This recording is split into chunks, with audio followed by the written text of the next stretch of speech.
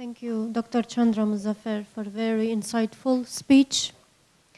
And thank you as well, Dr. Haidar Bagir and Dr. Mohd Faizal, for your insights earlier. We are very appreciative of all the ideas and insights shared this afternoon.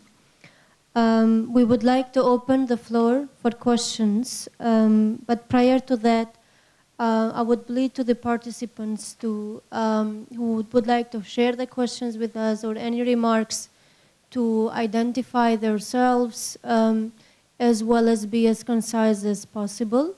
We would like to take 3 questions at one round and then proceed with the comments and in other further insights from our panel. Assalamu alaikum and very good afternoon.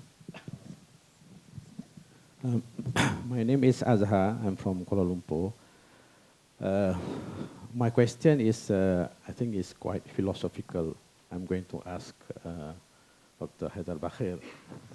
This is related to the idea of Trinity that you mentioned just now, that you are saying that Trinity in Christianity is monotheistic and Tawheed. Now, where is the idea of shirk first? And my comment is that the word Trinity is very normal and general.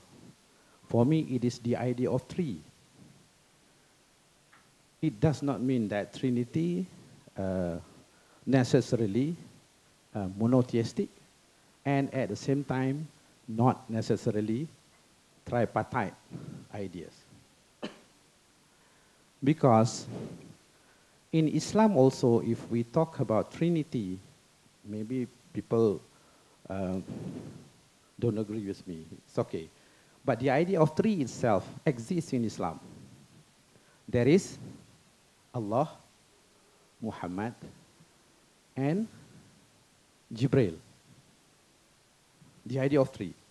I'm not saying this is shirk or whatsoever, but I'm just saying it as a raw idea of the tripartite idea of entity.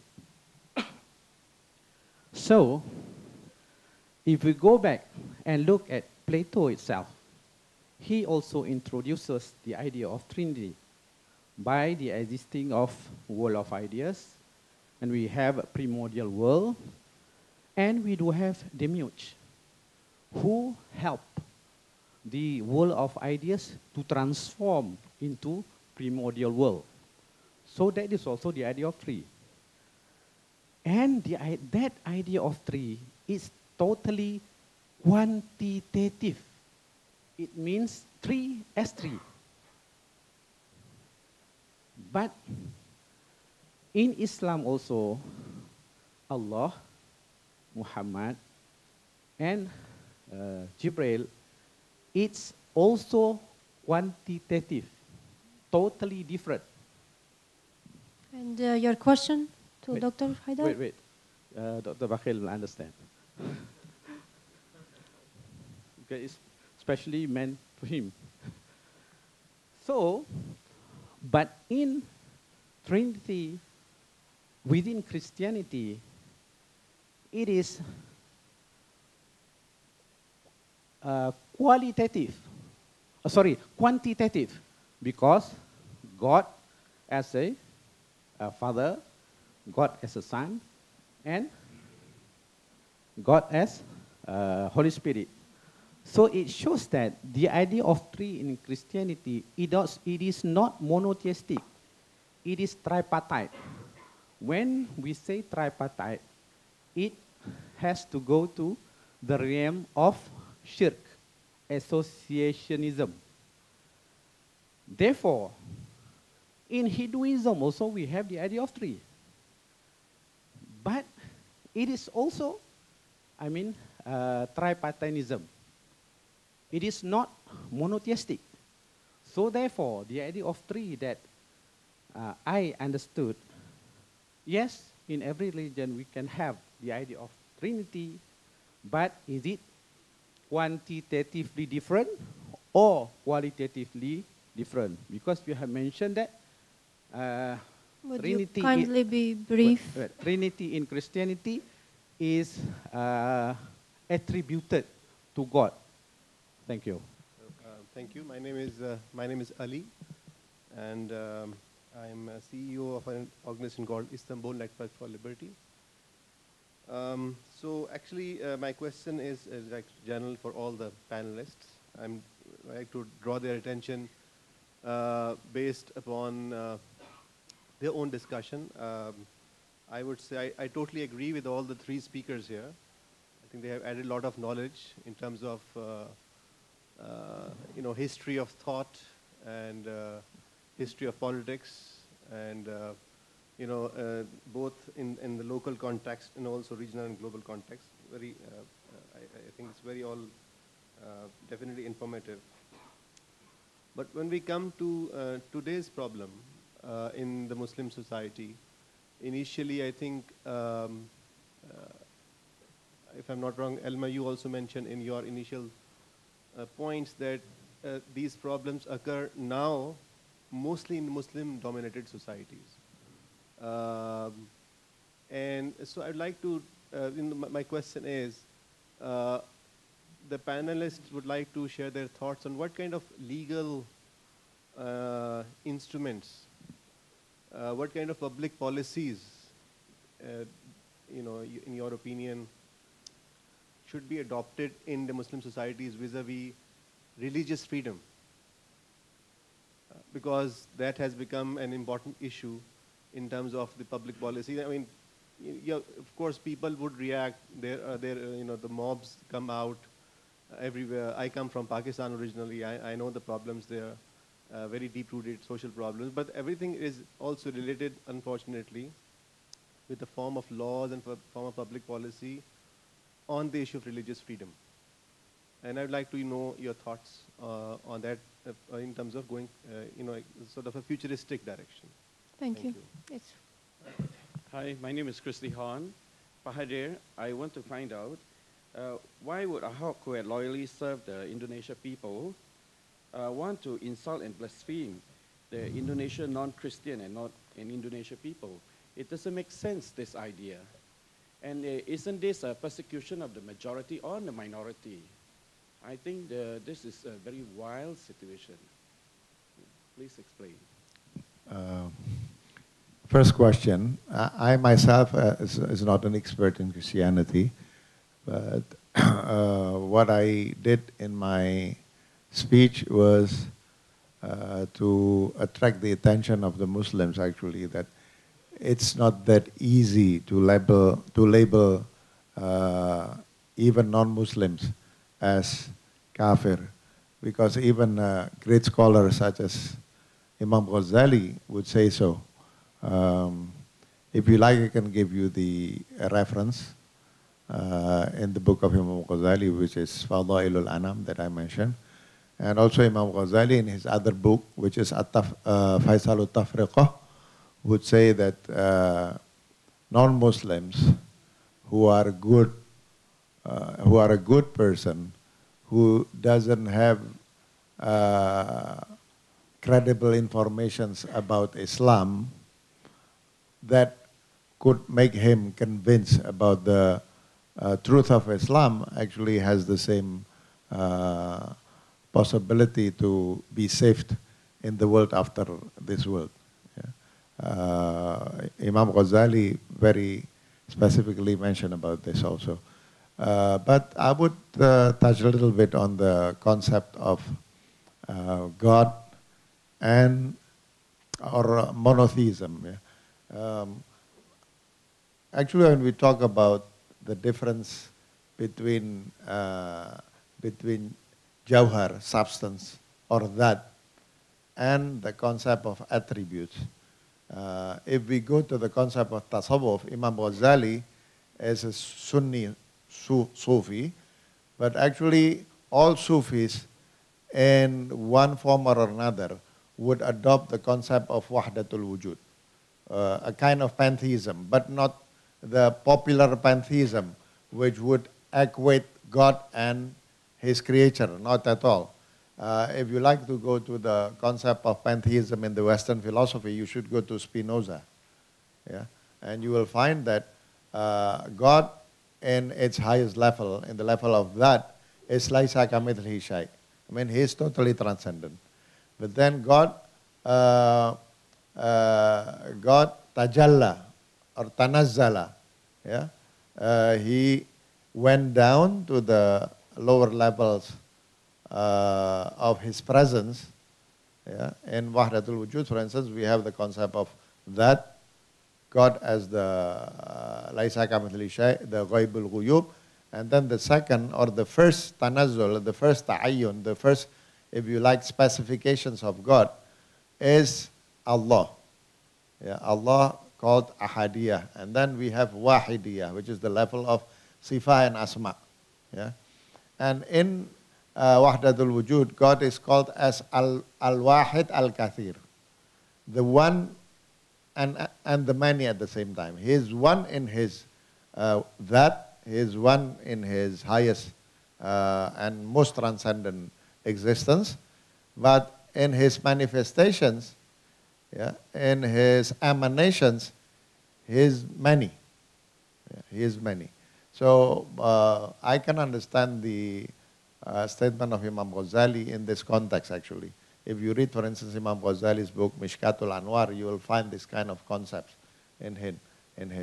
So we would not say that, for instance, God as Ahad or Allah. Allah is different with Ghaibul Ghuyub. No. Allah is the first ta'ayyun, the first specification of God is Allah.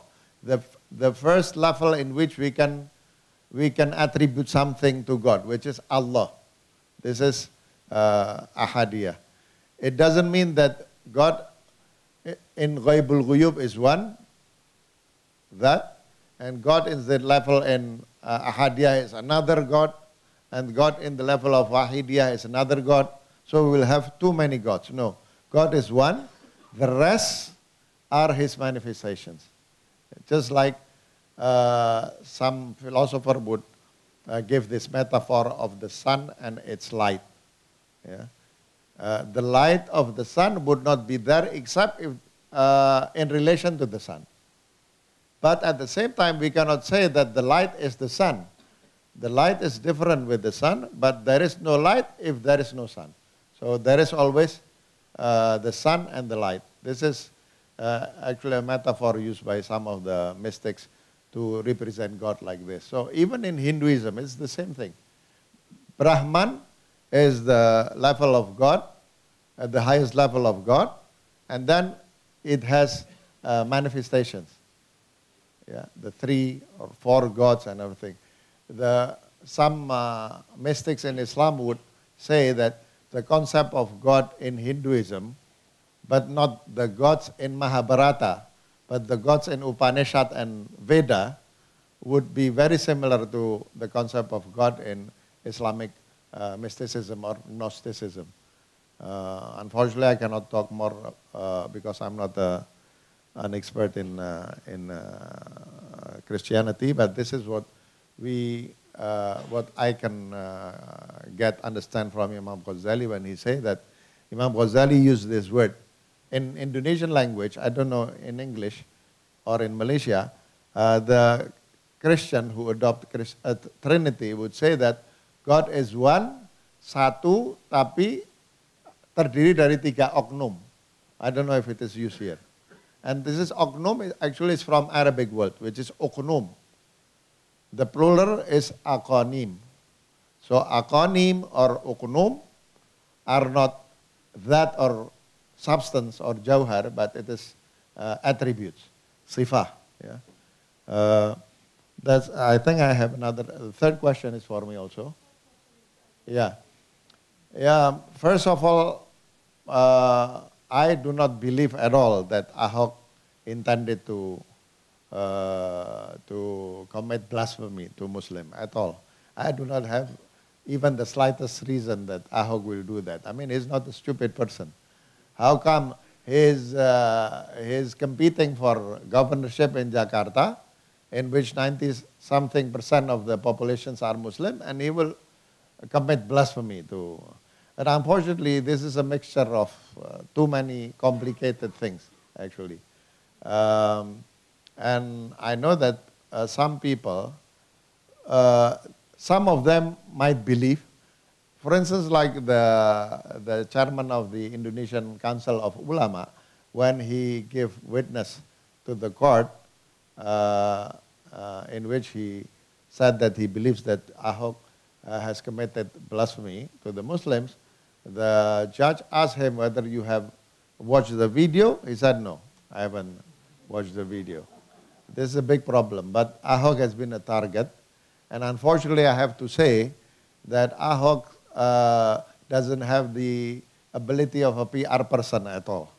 He would talk his mind just like that. The first day when I saw his YouTube talking to his subordinates, and he was talking really in a very angry manner, really in my heart I said that this will create problem for him. Because people didn't see that a governor is angry towards his subordinate.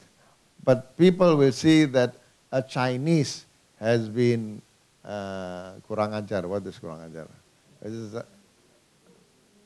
Rude, is being like rude to an indigenous people.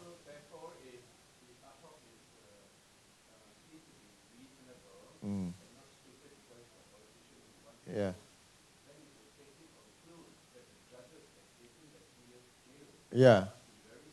Yeah. You can say so. Yeah. Yeah, yeah. I think it's a political, either the judge let the pressure of the people,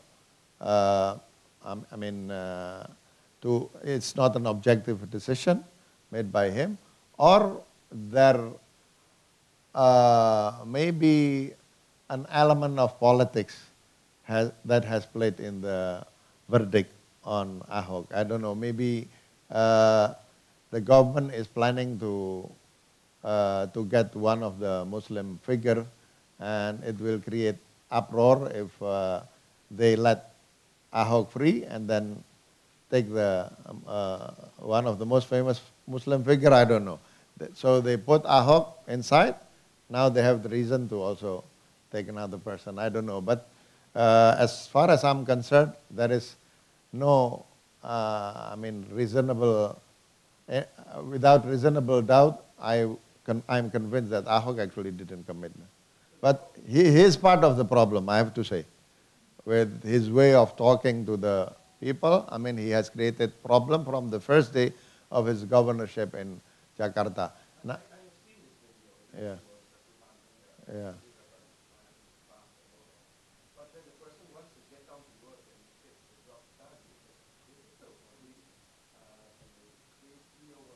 Yeah.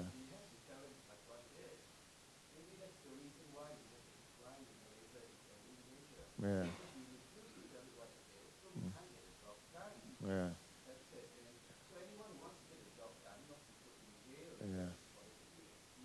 Yeah.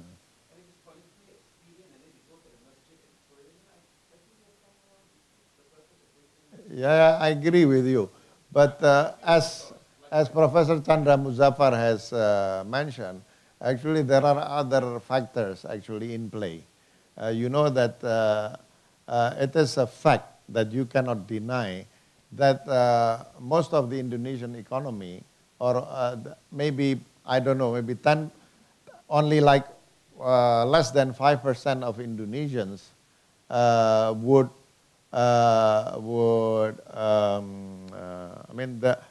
like 90% of Indonesian wealth is actually in the hands of, I don't know, maybe 5% or less than 5%.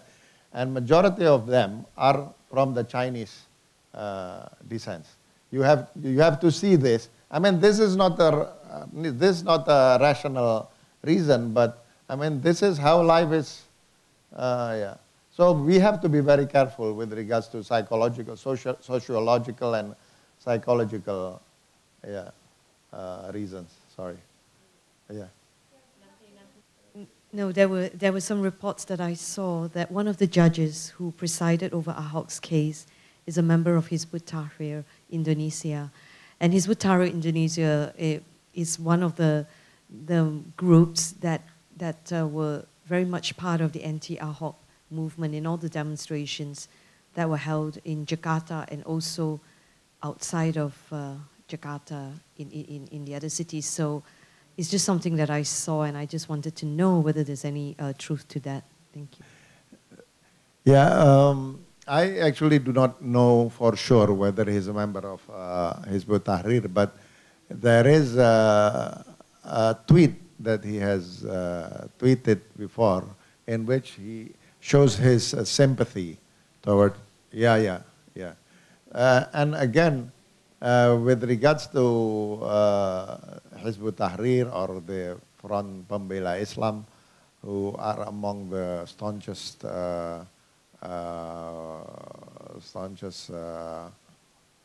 enemy of Ahok, they really believe that Ahok is an extension of the hand of the Chinese conglomerates in Indonesia. They really believe in this.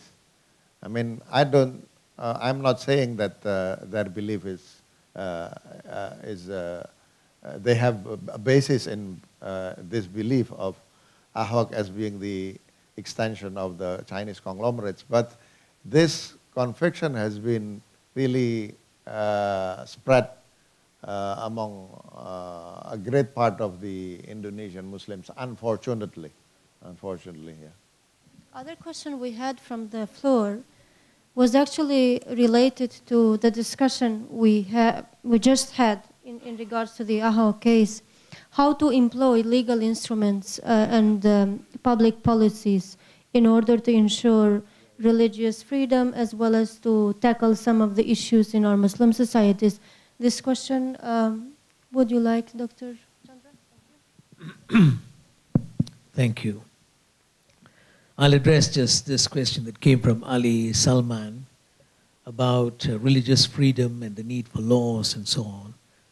Well, I think the essence of the freedom of religion, the essence is something which most constitutions recognize today. Now, whether it is observed in practice, that's a different matter. But in terms of constitutional principles, the freedom to practice your own religion, and the freedom to perhaps even propagate your religion within certain confines, within a certain framework, these are recognized. What is going to become increasingly controversial all over the world, because societies are becoming consciously multi-religious everywhere. I think what is going to be a very big challenge is the limits to religious proselytization and the degree to which we uphold respect as a principle for people of other faiths. I think this is going to be a major challenge. We saw a bit of that as far as the Ahok case is concerned, but we know that it's very complex and many other factors which had impacted upon it. But nonetheless, the question of respect for one another, I think that is at the root of the challenge that faces us. Now, in the case of a concrete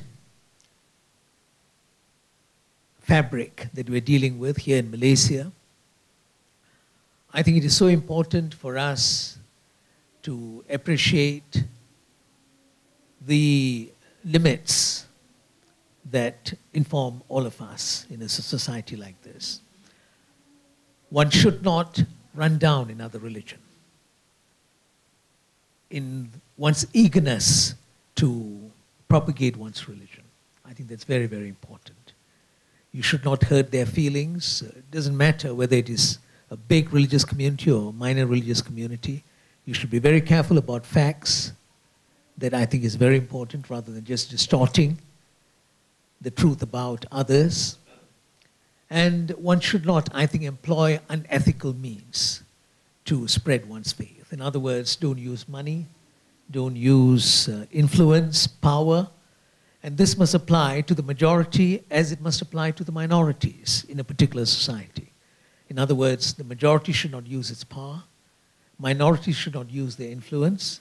in order to spread their religion. It happens in various situations. I remember many, many years ago when I was heading another NGO called Aliran. One of the complaints we received from a lot of Hindus and Buddhists was about Christian proselytization, the way in which some Christian groups were proselytizing amongst Hindus and Buddhists, running them down and, sort of very crafty ways of converting people, using illnesses, people's illnesses, using money and all the rest of it. I think that's wrong. Just as I think it's wrong for a government to make use of its power to convert, say, people from a very small indigenous minority who had held on to their faith, whatever that may mean to them, for centuries. And then you go around trying to convert them. I think it's wrong. So I think we should observe limits, and we should observe this basic principle of respect. That, I think, is what is really important. Sometimes you can do it through laws, but most of the time you have to go beyond laws. It is education, it is awareness, it is basically being sensitive to the other. And this, I think, is particularly important in a multi-religious society, but it's important in all societies. We have to be sensitive to the other. Thank you. Yeah.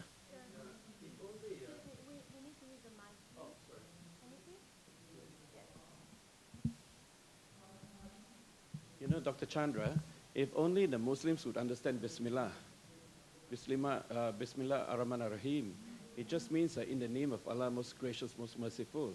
Just now I heard another speaker use it in another word, and this is the Jakim version.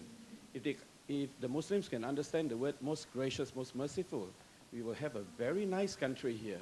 There's no one stopping them from being most gracious, most merciful.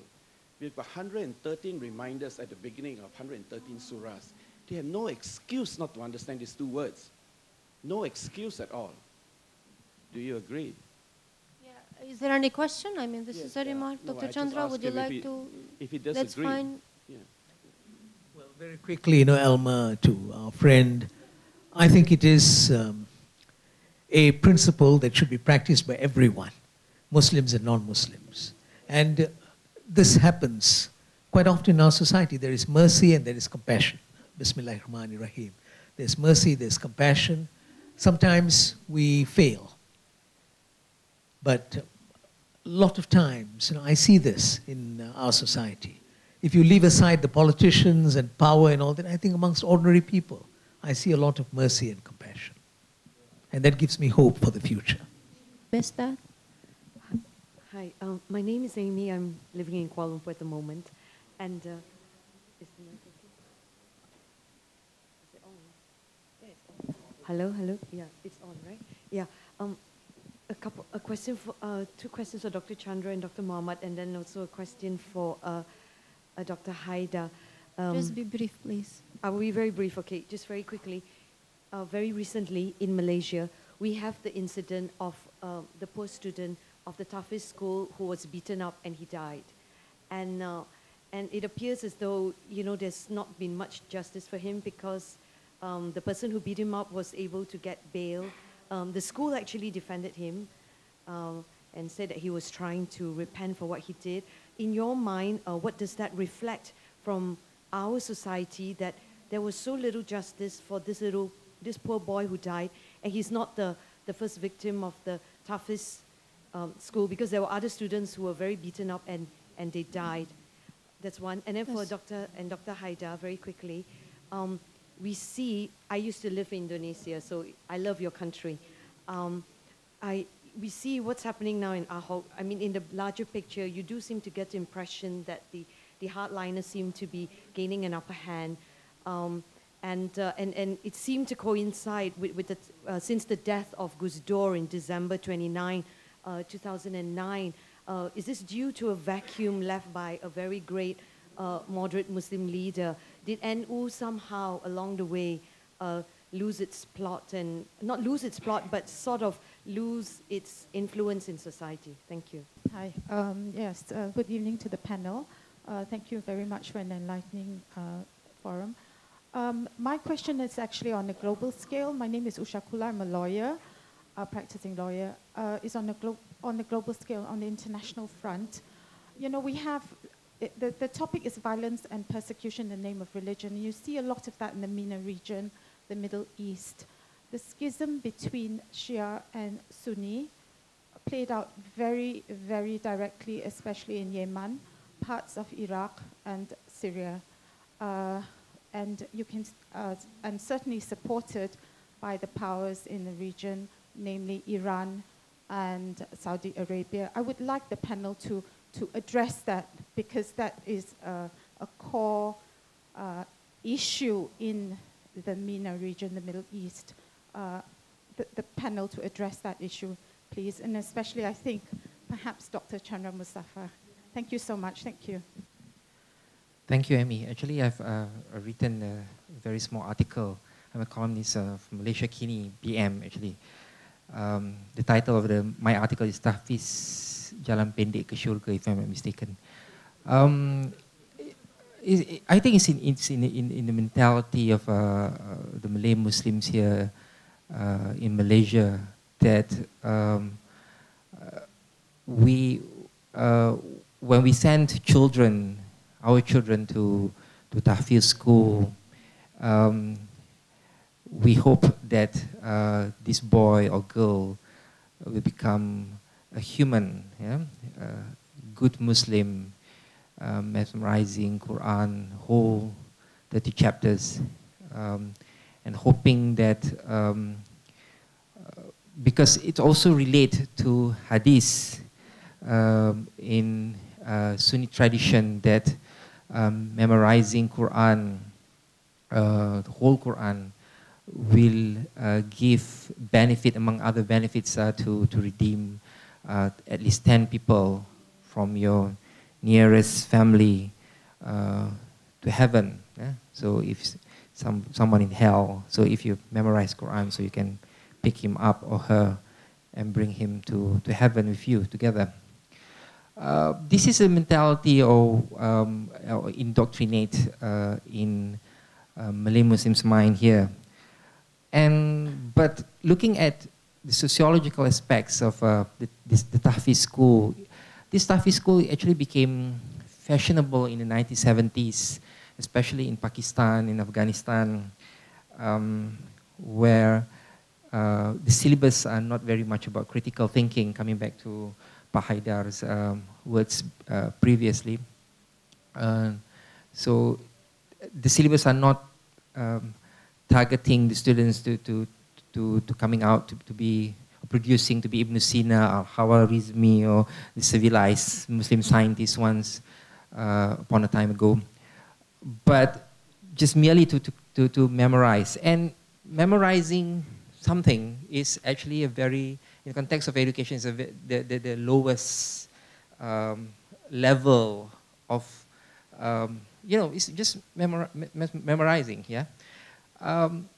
And no rationalization included here. But also in my article, I remind Muslims that the killer or the murderer of the fourth caliph, Sayyidina Ali, his name is Ibn Muljam. He is actually, he memorized, he's a Hafiz. He memorized Quran. And he killed Sayyidina Ali on 17th of Ramadan. And so, of course, just memorizing Quran or becoming Hafiz is not a sole criteria to be in heaven. But unfortunately, this is the one that what we have in our society right now. In fact, one of my friend sending, my school friend, actually my old school friend, sending his adopted son to Tahfiz, according to him, because, sometimes I drink, sometimes I don't pray whatsoever. So I hope my adopted son became Hafiz, and one day he can help me if I'll be sent to hell. I said, come on, if you want to go to heaven, you should enter heaven with your own merit. I mean, you can't, yeah. But this is the mentality because of literal kind of thinking, I mean, or interpretation, reading of Quran and Hadith. Because we disallowed various schools, school of thoughts, because everything is very institutionalized. This is another thing, because one of the brother from Pakistan just now asking whether we need more legal instruments. I think in Malaysian context, we don't need more legal instruments because I think we have very enough. It's more than enough. Or else, I mean, we have many kind of fatwas about many kind of issues that actually suffocating the Muslims, actually. In fact, Siti Kasim, I mean, since her middle finger incident, she became so famous. I mean, one of her remarks is actually being Muslim in Malaysia is very difficult compared to become a non-Muslim in Malaysia. So, because we have a lot of policies, legal instruments and stuff like that. So, and this is the Tahfiz school phenomena is another thing that actually, you know, because of the incident, I think the authority is planning to regulate the Tahfiz school. And it comes to my mind that to regulate the Tahfiz school, you need a lot more money. And we have enough allocation, a huge allocation amount of money in our budget for JAKIM. And this is a taxpayer's money. And suggesting or proposing sort of jawatan kuasa, whatsoever policy. So, I mean, the flow of the money will definitely go, I mean, more allocation of money to these kind of stuffs. This is what, I mean, I've been thinking that, okay, this is opportunity to, to channel more money, to direct more money to this area, to this space. It will let, it's like a vicious circle, so it's endless. So I think we need the education in order to unlock this mentality, and rationalization and critical thinking is needed here. Yeah, Amy's question, I think there was some concern initially. Well, I think what was missing was a sense of outrage that this had happened, especially within education circles. And there could be an explanation for that, why there wasn't this sense of outrage. I think that's what was missing, a sense of outrage. And I think it could be partly because it was a Tahfiz school. And you had young people being trained, memorizing the Quran, and the feeling was, well, this is unfortunate, it had happened, but we will not be too vocal about it. I think this is the mentality. It's partly cultural, I think, you know, why there was this sort of mentality. Yeah? But let me add this point, which I think is very, very important, because it's exactly how I felt when I read about this incident. There should be no attempt at cover-up. That was my first reaction. Because of certain cultural factors surrounding our understanding of our attitude towards Tahfiz and certain aspects of religious practice, I don't think there should be any cover-up, because here a life was lost. And that, to my mind, is the supreme principle when it comes to human rights. It's human life. It's human life. You know, life was lost. There must be a proper inquiry. The truth must be made known to the public, and action should be taken based upon a thorough, honest, just, fair investigation. I think that is what is needed as far as this is concerned.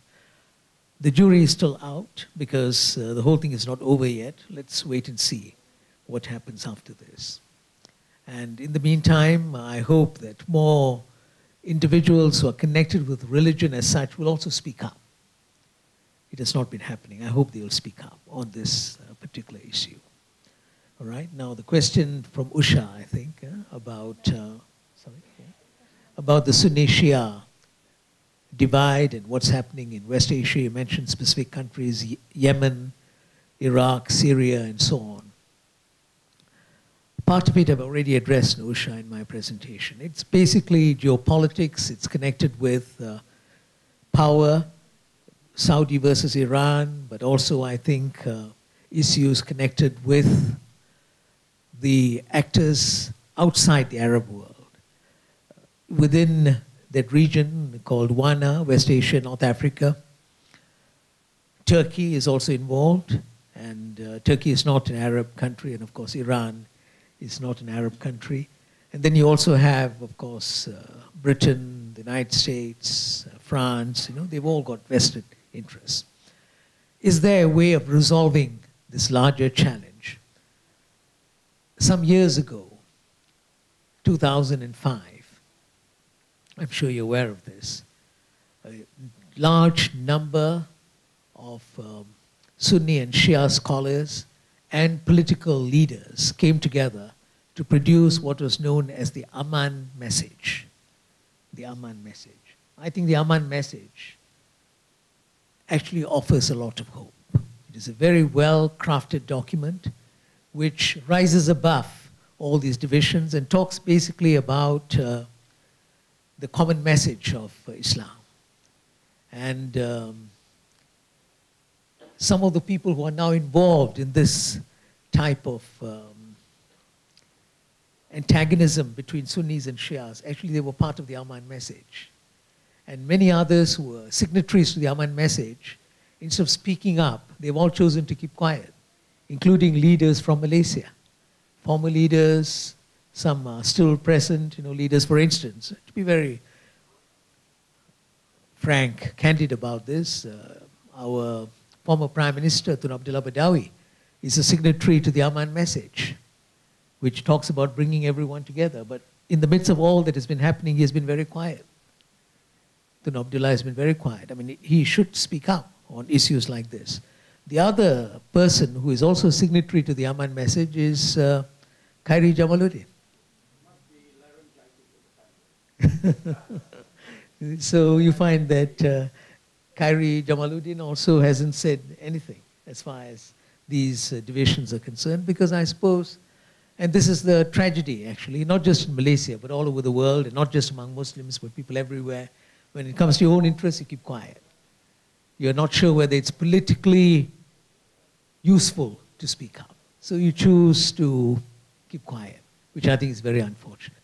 I really feel that the signatories to the Aman message should speak up, and others should also speak up. It's very important, and it will carry some weight. And if you had more and more people who are prepared to do that, we made an effort of sorts. You may be aware of this, Usha. Way back in 2013, May 2013, I helped to draft a statement which Tun Mahathir Mohamad, as a leader of the Sunnis, he had been prominent at one time, and the former president of Iran, Muhammad Khatami, they signed this statement, and we tried to publicize it. But you know how difficult it was to get some Muslim majority countries to even give, half a paragraph in their newspapers to this statement. We translated it into 6 languages. But what can you do? Our resources are limited, but even if we had more resources, we would not have been able to get people to access this message, because there is a certain mental framework, a mental block here. And what is that mental block? The moment Sunnis and Shias kill one another, it'll be news, it'll be publicized. The moment there's an attempt to bring people together, the media is not interested. It's like what they say in the media: when a dog bites a man, it's not news, you see. But when a man bites a dog, then it becomes news. So something like that has to happen. You just have to kill one another, it becomes news.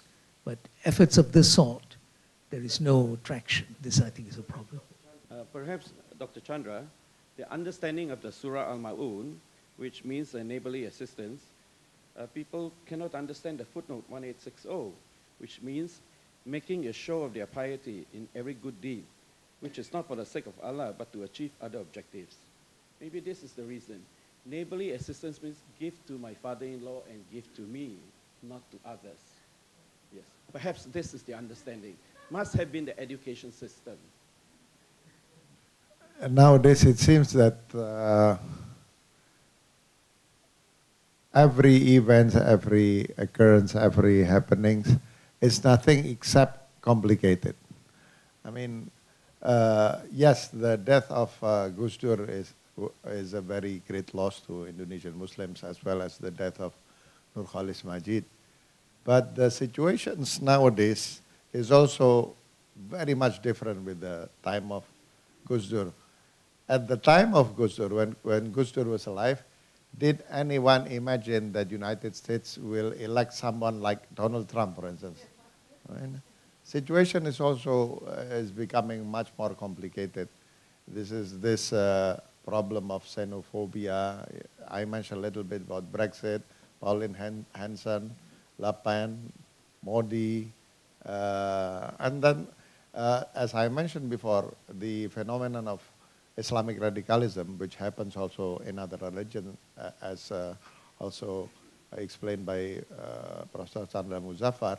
Actually, this is the child of the era. This is the child of the era. That's one. I mean, the situation now is much more complicated. If Gus Dur is still alive, Nurcholish Madjid is still alive, maybe both of them can contribute to make the situation as not as bad as what we have now. But still, I think the turnout of events has taken us to a much more complicated situation nowadays. But you are correct in saying that actually the government was actually not knowledgeable enough about the situations. I mean, they have underestimated the situations. I was invited to meet President Jokowi, and he's sat exactly opposite of me. And I said to him bluntly, I said, the government has been too slow, the government has been too lenient. I mean, I don't suggest to the government that they would do anything and not respecting human rights. No, I mean, Indonesia is a democracy. The rights of the people have to be respected and everything. But I mean, we need a strong government also.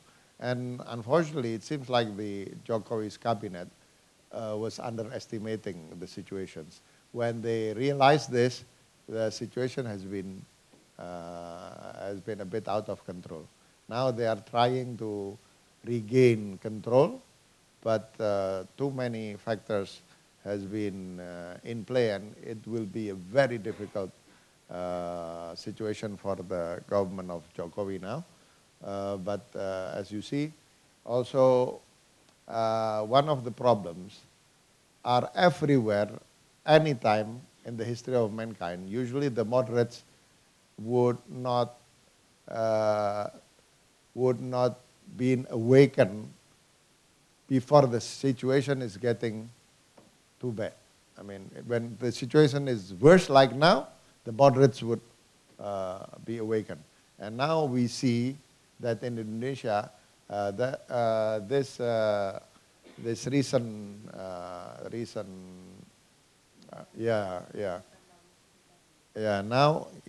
now really has awakened the moderates in Indonesia, and we hope that it would not take us to a frontal conflict between the two groups, but hopefully it will reach a new balance in which both groups would negotiate and once again give democracy a chance in Indonesia, hopefully. Thank you. Assalamualaikum. My name is Adriana. I'm a corporate lawyer. My question basically is for Dr. Faizal, but I think all the panelists had actually mentioned that. What I found interesting was you mentioned about critical thinking and education. Can you elaborate a little bit more? Because my observation is how I've been educated here locally compared to 1 year brief masters in the UK was here right from small until even university level, you memorize a lot and you vomit it out back. Critical thinking is allowed to a certain limit because most of the teachers perhaps cannot accommodate students who are overly critical in their thinking, or they themselves are too lazy.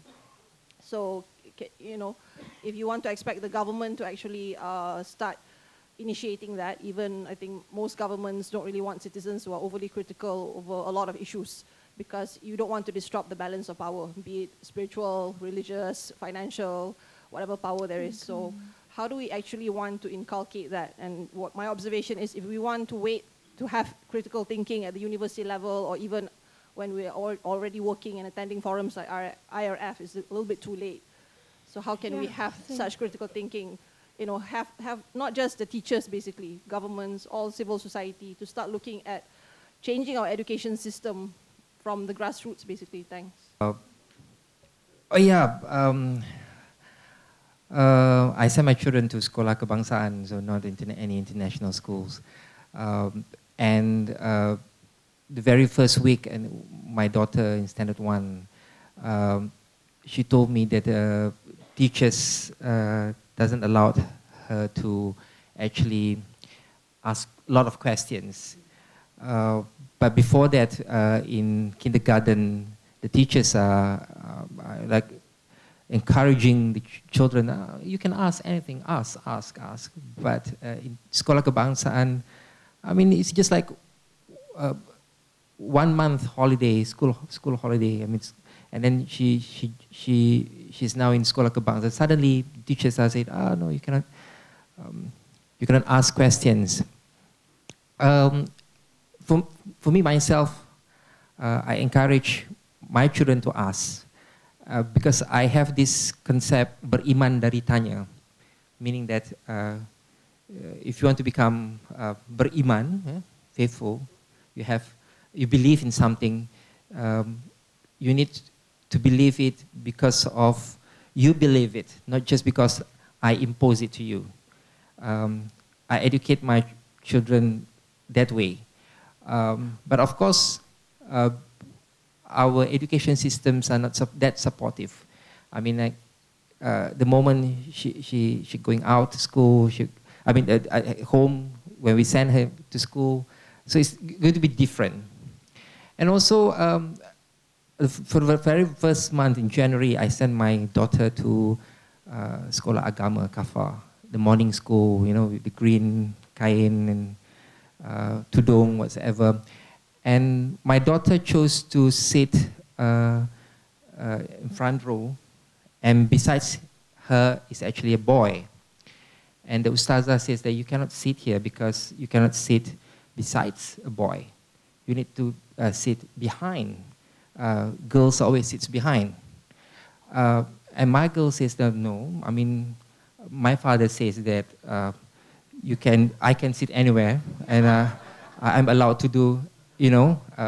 And so, who's your father? I mean, he's outside. And the Ustazah is looking and say, oh, okay, Faizal Terani, I know him. So, and you know, it's difficult, of course, but it's like, but it's endless. I mean, the thing is, we need to do it at home, basically, to nourish our children. Yeah, it's everyone's responsibility. Yeah, yes, I agree with you, because or else the ministers of education will change, and it will change, and the thing is, it's endless, the problems, and I don't know, whatever. I mean, after this, they will change more policies and staffs and others. So, but the contact hours with our children, that's very much needed. That we need to educate them, to challenge, to be critical. That is what, at least as individual, I'm doing for the benefit of the society. And I think if every parent's doing that, I think in 10 or 20 years we will have a very different kind of societies. hopefully, yeah. I guess we are calling it a day. We thank the panel guests again. Thank you very much, Dr. Chandra, Muzaffar, Dr. Haidar, Bagir, and Dr. Faisal. Thank you to the audience also for sharing your time with us and sharing your questions. We invite you all for refreshments at the side here. Take your time, talk to each other, and hopefully we have contributed something on this pressing topic. Thank you again.